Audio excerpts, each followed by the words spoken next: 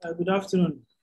Great. It's always good to have you as someone who has vast knowledge in this area, in this conversation around COVID-19. We'll discuss the details of the countries where COVID-19 vaccines have been administered across Africa and what kind of vaccines are being administered and the likely benefits of all this to the population, among others, in a while. But let me tell you a bit more about Dr. Michael Owusu very quickly. He's also the executive director of the Center for Health System Strengthening. It's actually based in Kumasi, Ghana. He has over 10 years of experience in both clinical research and biomedical laboratory practice.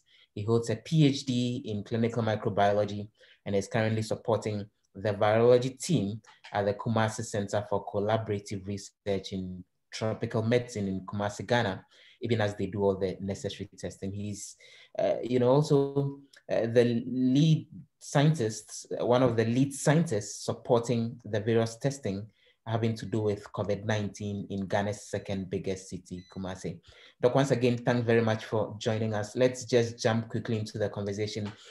First of all, we know that Africa has, to a very large extent, been spared of the very dire predictions that we saw that COVID-19 was going to kill millions on the continent because of the very weak infrastructure we have when it comes to the health sector.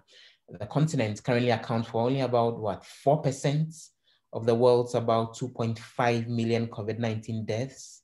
But what we also know is that the number of deaths have actually been spiking over the last few months.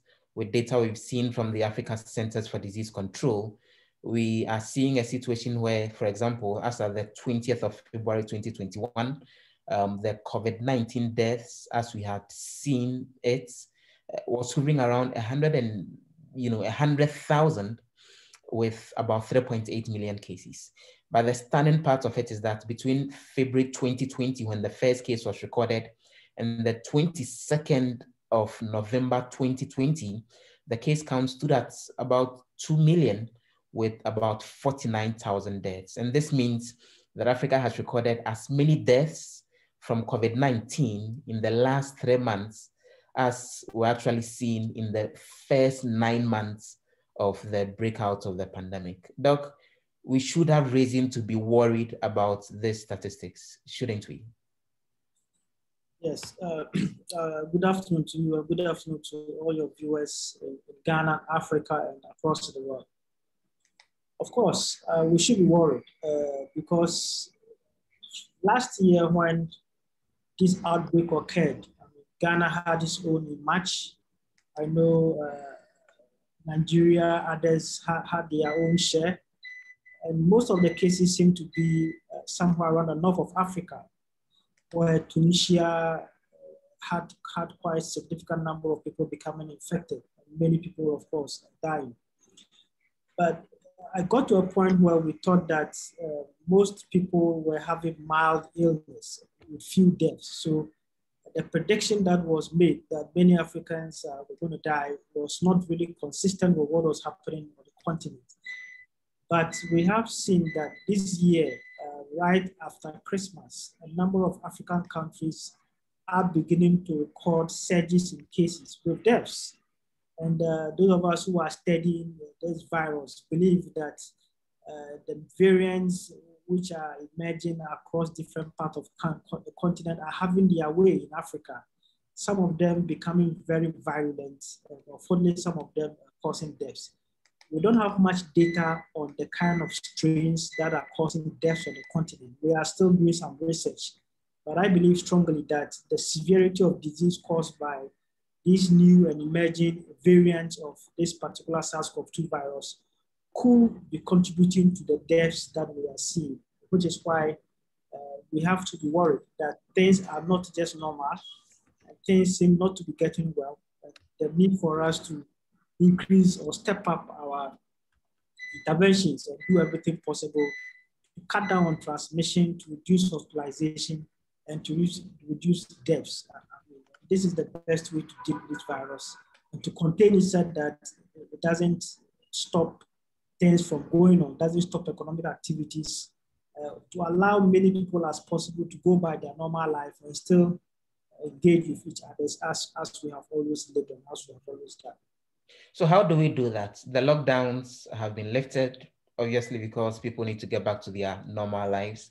In some countries, there have been concerns that COVID-19 tracing and testing has actually gone down over the last few months because everyone is relaxing. So even as we try to get back to normal life across Africa, how do we ensure that we contain the situation so we are not overwhelmed as far as the spread and the deaths are concerned? Well, I mean, if you follow the pattern of this virus, there are two main things that epidemiologists will recommend that you do. The first is trying to educate people and offer in various interventions, what we call the mitigation measures. So people putting on masks, observing physical distancing, observing social distancing, avoiding large gatherings, funerals, avoiding weddings, and then not going to pubs, beaches, and all that. So many countries have tried to put in these measures in a bit to control infections, but these don't work well. I mean, in Africa, across board, where many people are engaged in informal activities. So you cannot tell them to go to offices. Many are not on government payroll. For you to even say you want to impose lockdown and then give them salaries per month, it's quite difficult. And governments don't have funding to feed people and to provide them with other avenues for them to engage themselves if we have to do restrictions. So the mitigation measure is one area that many countries have looked at. Lockdown, many African countries bear witness that lockdown has not really helped because it seemed to create economic problems for many and security problems as well across the different parts that try to use this measure. So the few ones that other countries have tried, if you weigh the impact of the lockdown, is quite significant. It has devastated many families. Many families have gone into difficult situations. Some have businesses which have collapsed. Some have schools that have not survived even after the economic has opened. And many people in the informal sector are struggling to get back to normal.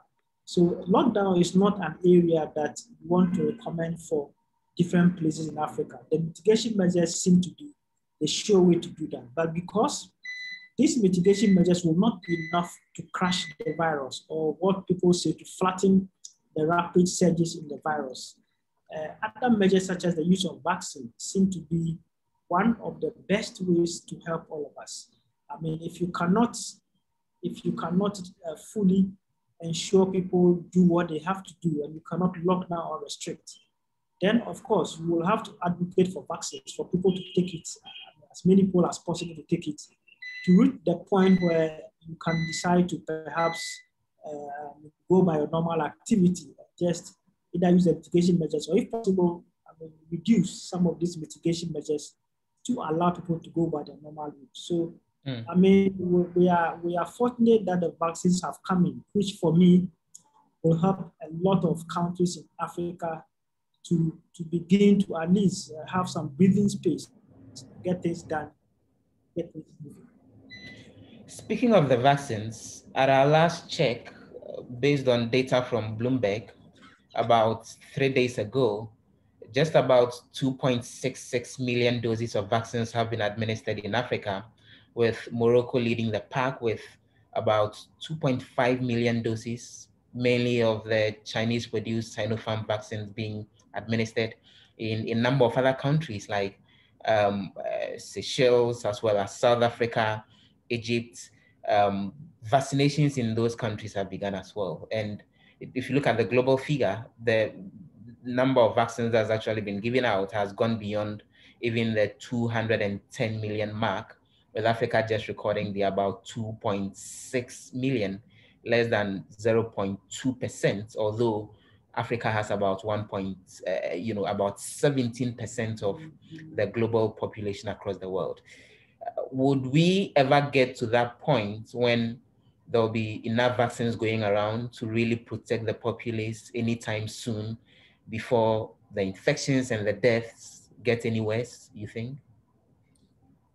Well, I'm hopeful because I know the WHO has been working seriously, from somewhere last year, working with the COVAX team to create a medium through which vaccines can get to underprivileged, low middle income countries and very poor and deprived countries to enable them have access to this. WHO has also worked very well against advising countries not to nationalize vaccines that are produced, but as much as possible to work with them and ensure that these are made available as much as possible to many countries. These vaccines come with a cost. And unfortunately, apart from few countries, I think like Egypt, that maybe Nigeria, one of the some few centers that are engaged in some level of phase 1 or 2 trial of some of these vaccines. Many African countries don't have capacity to manufacture our own vaccines. Even when they are manufactured, with the funding available to procure and then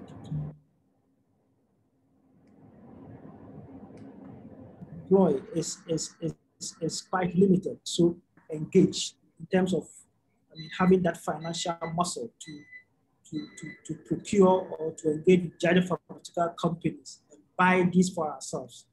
And this is why through the COVAX medium, African countries, many countries, we find a kind of environment where we feel that we can also have access to these vaccines to immunize our populations against this virus that seems to be fatal.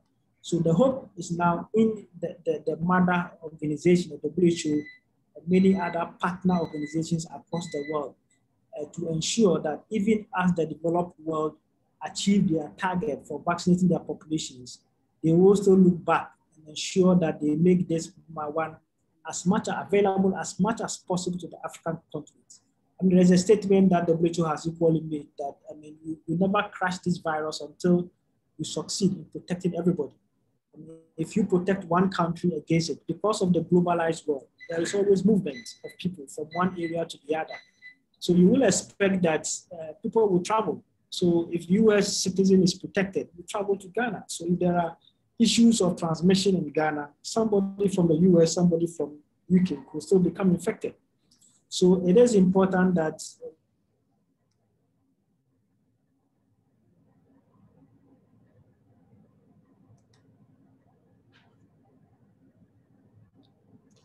yeah, so that's Dr. Michael Owusu there with those responses to questions as we discussed the COVID-19 vaccine rollout. Doc, the line was a little faint there, but just to move on to the next point, a few days ago, we saw what happened in Ghana, the first batch of vaccines from the COVAX facility that's being run by the World Health Organization and also the Gavi Alliance actually got to Ghana, our country, more than 600,000 doses of the COVID-19 vaccines that had been put together in India from Oxford and AstraZeneca.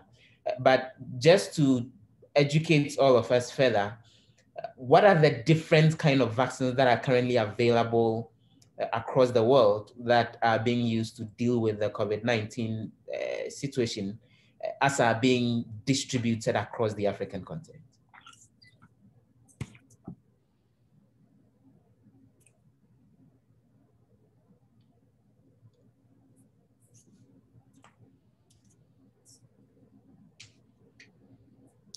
So, Dr. Owusu, if you can hear me, I'm asking that when it comes to the vaccines that are being distributed across the continent in order to deal with the COVID-19 situation, we know that there is that which has been developed by Oxford University, there is that by Johnson & Johnson, there is that by Sinopharm in China. Just run us through and make us understand the different kind of vaccines that are being administered across Africa to help deal with the COVID-19 pandemic, and tell us more about the characteristics of some of those vaccines. Yes, thanks for this. So there are quite a number of vaccines which have gone through phase 3 trial, which are being deployed on the African continent. So I don't have much full information about what perhaps the other countries may be going for, but I know that the Sinopharm vaccine from China is one of them. I know the Russians Sputnik V is another, and then the AstraZeneca is one of them. Johnson & Johnson as well, what is currently being used by South African companies. You know, the different vaccines across are based on different principles. So we have those ones that are using inactivated viruses. So what it means is that the SARS-CoV-2 virus is killed, and then once it is killed, it is used for manufacturing of the reagents that of a liquid medium, whatever that can be used to inject. And the Sinovac vaccine is an example of an inactivated virus that is going through phase 3 trial. Some of them also are made up of protein units, and others are made up of viral vectors. So for instance, for the viral vectors, for instance, you don't make use of the actual virus. So what they do is that you try to re-engineer a part of the virus in the lab. And we understand that for this particular virus, the head of the virus that we call the spike region, is a region that seems to provoke the most immune response in people. So once the sequence of this region is known, I mean, in the laboratory, the scientists and virologists can reproduce that part of the virus in the lab and then insert it in another medium. So for instance, in the case of AstraZeneca and in the case of the Russian Sputnik V, that head of the virus, the gene that produced the head of the virus is inserted in another virus. The AstraZeneca has what we call the chimpanzee or the simian adenovirus, which hosts that part of the gene that produces the SARS-CoV-2 virus. And then the Russian virus has 2 strains of adenovirus, adenovirus 5 and 26, which also hosts the gene that goes for the head of the virus. So once a human being is administered or takes in that particular substance, the body recognizes that head that is expressed by these combined vector viruses and produces an immune response against it and keeps part in memory so that once the person encounters another form of the virus, the person will be able to fight this off. So mostly what we call the recombinant virus is one of the viral strategies that seem to work very well. I know the Pfizer and the BioNTech work on the principle of what we call the messenger RNA virus. So in that one, you don't host it to another virus, but then the part of the virus that hosts that sequence that expresses the protein is put on a lipid, or a lipid nanoparticle. So once you are injected with it, your body produces that kind of antibody against the part that will be expressed. But because these are messenger RNA virus, they have to be stored at very cold temperatures, which is difficult for many African countries to go in for. I understand apart from Rwanda, which I think is going for the Pfizer BioNTech vaccine. I'm not sure how many African countries are doing that because many of us don't have cold temperatures to deal with this. There are many others that are still within phase 3 trial that I believe maybe subsequently we may have to talk about. There are protein-based vaccines, and then there are live attenuated vaccines. Some of them have the virus, which is almost like a weakened form of the virus that is going to use. There are DNA-based vaccines, which are also in development, and then many others. I think that it's quite, maybe in subsequent programs, I may have to give breakdown of all of them and perhaps discuss what they are doing. But it looks like the vector-based ones from AstraZeneca and then also from Russia seem to be the ones that are making the most gains on the African market. That is what many people are using. Do the populace have anything to fear about taking in these vaccines to protect themselves against COVID-19? There are a lot of conspiracy theories that get thrown around about the possible negative effects of taking in some of these vaccines. Well, that is the thing, especially on the African continent. Our center has done a study, and so far we have recorded close to 500 responses asking people whether they would like to take this vaccine, and then also finding out from them their fears. And close to 40% of people will say yes, they want to take it, but about 40% of people also say that they are not too sure and they want to obtain further information so they can be convinced. 20% outrightly say they don't want to take it. And if you further ask those who are not too sure, they will either tell you that they are not sure about the safety. Some also are not too sure about the efficacy. So we have about 40% of people in the population who still are not too much well educated about the vaccines, perhaps about how safe they are, and then how efficacious they are as well on the continent. So this is the kind of gaps in information that we have. I mean, the developed world, anybody can read the leaflet on the internet. You can go through a publication, read about how the Russian vaccines were deployed into phase 3, and be convinced that they can work. But within our own African population, where many are in the informal sector and cannot read or write, there is a need for active engagement in the language that they can understand, so that they will be able to appreciate what we are doing. And because these vaccines are highly technical, you have to break down the science to the language, to the point where an ordinary person, a market woman, or somebody who engages in selling, a common trader, can appreciate what we are doing, because we are not used to it. Although many children have been vaccinated, the fear that the vaccine may contain some other agents that will be damaging to the body is still there. So there's a need for us to actively engage, especially the rural folks, in a language that they can understand, so that they can appreciate what is going on. Mm. And part of the fear has been fueled by other comments made on some networks. If you remember, in France 24 television station, when one France internal medicine physician made a comment that the tuberculosis BCG vaccine could be repurposed to serve, to vaccinate people and to perhaps reduce COVID-19 cases in Africa, where people don't put on masks and people are not treated. So some of these comments also has gone to further reinforce notions of people that if indeed a vaccine is coming, then it may have some strings attached. So a lot of work is needed for us to still engage the African community, for them to appreciate that once we have bodies like WHO, which have approved some of these vaccines at the highest level, and you have African CDC advocating for this and many other organizations moving for this, there is a minimal, if possible, no risk that anybody will have any bad thing hidden in their mind to wipe away the African continent. So we need to still do a lot of work to get people to understand. And this is the only way to go, because if we don't have money to go for lockdowns to protect lives, we may not have money to resource our hospital facilities and to manage some of these people. I mean, some of them are running out of oxygen, for instance. We are not getting them available in some of the hospitals in Africa.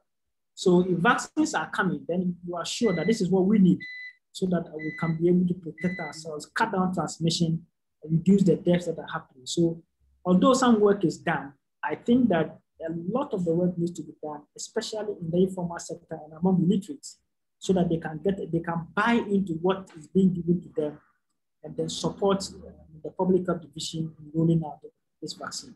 So the education would have to be based on data. You are the expert in the field. There are people who've complained about headaches, chills, fever, swollen areas after taking some of the COVID-19 vaccines and all. Are those side effects that are markedly different and worrying that people should actually be concerned about? Of course, in trying to communicate about this vaccine, it's good to let people know the realities and the truth and the fears associated.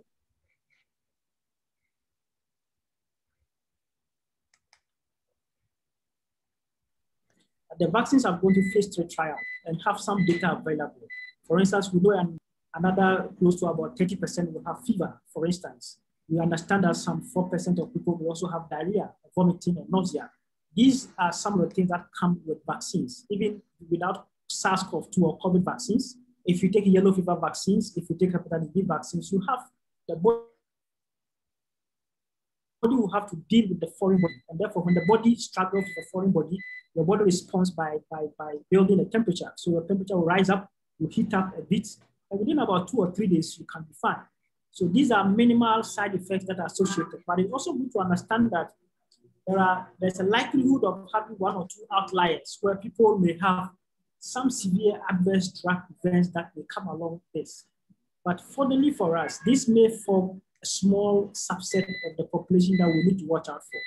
For instance, in Ghana, for instance, I mean, the vaccines are not just being rolled out, but the FDA and the Ghana Health Service are also interested in doing what we call an enhanced pharmacovigilance. What it means is that everyone that takes the vaccine will be tracked. So on a weekly basis, I guess information will be collected from people, how they feel, whether they have headache, whether they have vomiting, whether they have diarrhea. And then these data that they collect will feed into the national system. And if possible, you have clinicians that will attend to these people as and when these side effects come out and as and when some of this happen. And I also understand that efficacy data will also be collected for us to have our own understanding of how well these vaccines will do and perform on the African continent. So yes, it is a vaccine in mass vaccination, but it is being given within the context of a trial of a sort, so that it is not just being given blindly, but then there is the active work for us to have as much information as possible to be able to get records and raw data on what is happening to further inform population. So the truth will have to be told to all of us that yes, vaccines may come with some minimal side effects, which may not be harmful. I mean, it may not be death, it may be something that is manageable. But it is important that we still deal with it and manage it so that we'll be able to protect the populace. Doc, I know you need to jump into another meeting right now, but just to quickly run through one final question that I have, which you could kindly help us address. We know that, for example, when it comes to the availability of the vaccines, the developed world have made their choices, and there's the complaint about a lot of countries like the UK and other nations ordering for excess vaccines that they don't need. Canada, well, at least for now, Canada ordering more than 156 million full vaccines in excess of what they need currently. The European Union doing more than 525 million full vaccine doses than they need right now in terms of them over ordering. In terms of the availability for it to get to other parts of the world, not necessarily they didn't invest in helping produce it. Is there an issue about intellectual property, and is there really a way that could be dealt with so that then more people are vaccinated in Africa, where the population is huge, but for example, contributes to just about 0.2% of available doses of COVID-19 currently? Yes, you're making some very important points, and which is what I believe the World Health Organization has been trying to deal with at the highest level to ensure that there is fairness and equity in distribution of these vaccines across the world.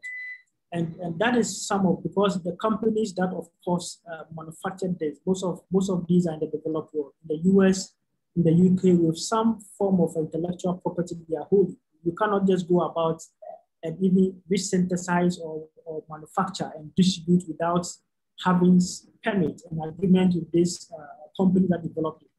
And it also, I mean, the point is that once these companies are in these developed countries, we will expect that other European partners will have an upper hand in trying to engage and to have more of this compared to those of us who are in Africa. And you can't take this away from the companies, because these are companies that have investment, some of them from the public sector of their own countries, others through private partnership. And once they have made such an investment, we will expect them to be able to at least go in a way that will not make them run out of funds or make them recoup the kind of investment they have made. But this is why you also need the world bodies, various developed partners at the highest level to be able to make decisions, so that if we have to have donor funding coming in from various international bodies, this has to be done as soon as possible to be able to procure and negotiate for these vaccines at the highest level and make it available to all developing countries. So I know the COVAX, including the Gavi Alliance and other well-meaning bodies across the world, which have been supporting vaccines in developing countries for so many years, are still working behind the scene to ensure that countries in Africa are not left behind.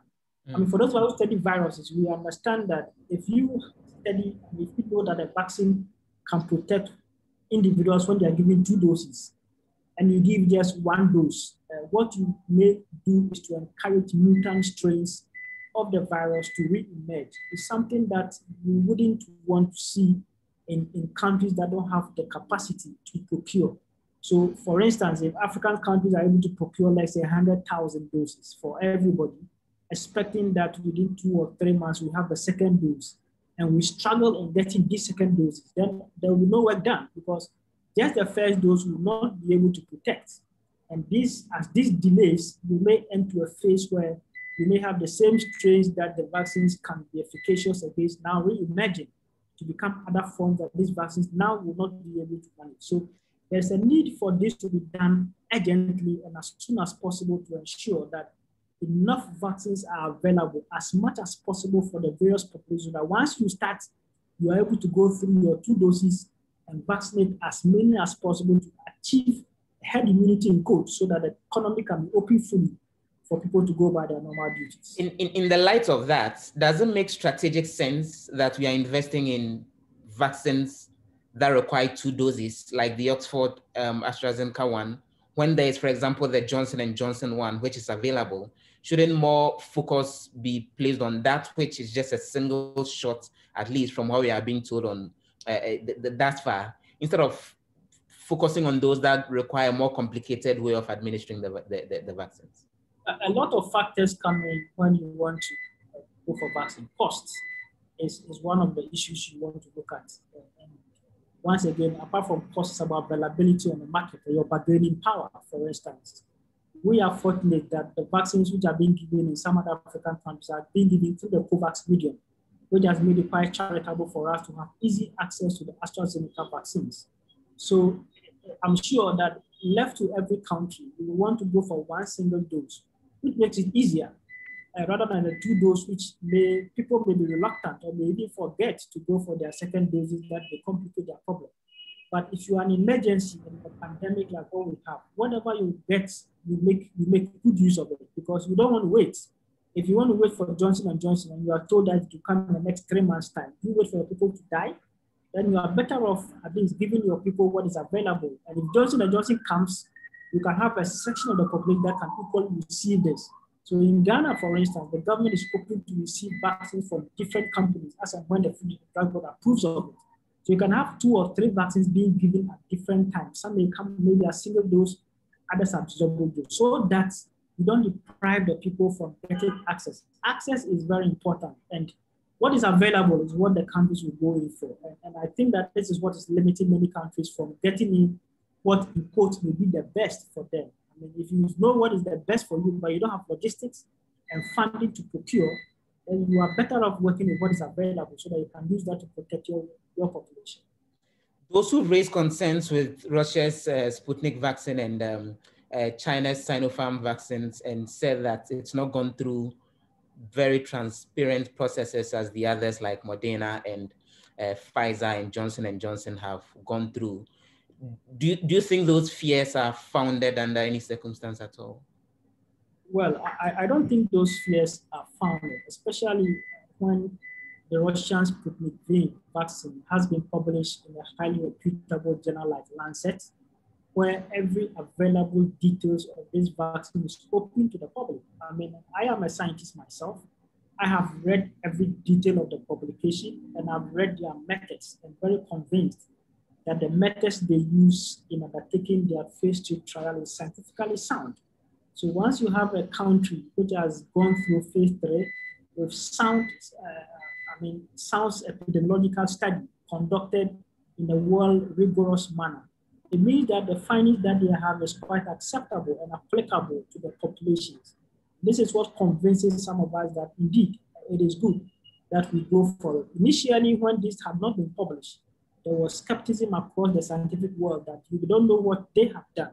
But just like AstraZeneca has published their findings in a reputable journal, similarly, the Russians have equally done that, and every detail of it is available. And this is why I don't think that there's a cause for any country to be afraid. And the principle of open access and availability of data and information is what these journals use in accessing what every country does and publishes. So I'm not too sure that we may have to go by that. And also in the political world, you expect that if items come from Russia and China and Europe and the US, they are likely to be competing powers in trying to say that one may be good or one may not be good.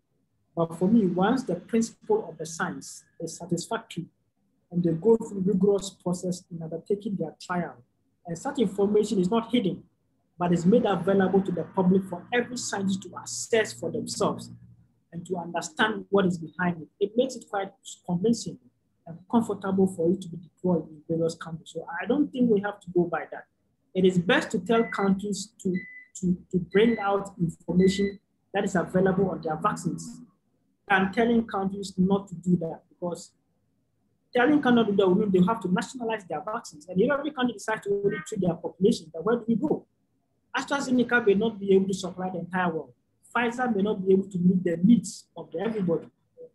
So we want different countries to support, like we have always done, in order to meet the growing demands across the world. And this has to be done within a short period so that we don't allow the virus to go through its own cycle and mutate and become something that will make all the gains that we have now slow down or maybe roll back. Okay, your final words. I would want to hear a message to governments. I would want to hear a message to ordinary members of the public and probably the international community as well separately. Well, for African countries, what we want to still tell them is that the vaccines is one of the surest ways of protecting lives against very small nanoparticles like viruses. There is no better way of managing viruses and getting it out of countries just with drugs. You need vaccine to deal with it. And once vaccines have come, we need to embrace these vaccines, educate our populations, and talk to them in the language that they can understand so that they will embrace this and help us to get this out of the country. So Africans have a lot of work to do in trying to engage ordinary people to appreciate the importance of this for their use. I mean, for the international international countries and various bodies, including other companies that are well-resourced, what we also want to tell them that protecting life in any developed country will not be enough to make the world safe. So because we are in a globalized village and people may intertravel and may intermix and they may move from one place to the other. So there is a need for all of us as everybody to ensure that these vaccines are deployed to the remote areas, to poor, underprivileged, and resource-constrained areas so that everyone will have access and everybody will be protected so that this virus can get out of the world once and for all. We shouldn't get to a point where you have the virus not in Europe but circulating in Africa, or even within Africa, some countries are experiencing spikes and outbreaks. That is not what we need for the world. And therefore, we have to reach a point where everyone has the benefit of having equitable access to these vaccines to use on their populations and to ensure that every single life is protected. The life that we protect in Africa is important as the life that we protect in Europe and also in Asia. As you spoke of the importance of vaccines and the advice to government and all, I read something 2 days ago about the government in Tanzania making the point that they have the virus situation very much under control. They've been able to come up with suggestions on how to get it cured when infection happens. And they think the numbers are not that huge. So they are not very much interested in participating in any processes that would lead to a rollout of a vaccination program in that country. And the government spokesperson made that point in a BBC interview. Could there ever be a basis for such a positioning in dealing with a global pandemic like this? Well, there is no basis for this. And it's quite unfortunate that we have countries with leaders who want to go along this path. Tanzania is one of the countries that their FDA is well recognized as performing very well at the highest level of maturity 3. They have a maturity level 3. Well recognized internationally when it comes to managing and handling drugs. So I wouldn't expect a country like that to begin to spearhead this agenda. There's a difference between vaccines and drugs. Drugs work against viruses by destroying and curing them. Vaccines work in preventing people from becoming infected. And even if they are infected, it reduces severity of disease and possible deaths that drugs alone cannot do. Many drugs are on the market, but each and every second, viruses are able to undergo various mutations that makes these drugs even difficult to work with. So in Africa, for instance, we have defeated things like polio because of vaccines. And we have defeated and crushed things like measles because of vaccines. Mumps, measles, rubella are almost off because of vaccines. If you look at bacteria, things like pneumococcal meningitis is almost off because of vaccines. Rotaviruses have almost getting out because of rotavirus vaccine. So this is not the first time we are taking this. And our continence has become better.